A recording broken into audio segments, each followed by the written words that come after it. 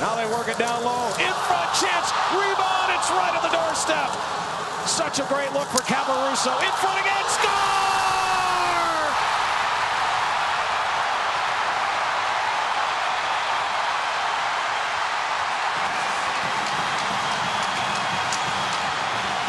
This might be the most fitting ending to a great hockey game. Michigan works the puck around, and they wind up isolated with a one-on goal. Caparuso on the back door was the guy that was there. Watch him sneak through, and he outmuscles the D to get to the net. Caparuso comes out from behind.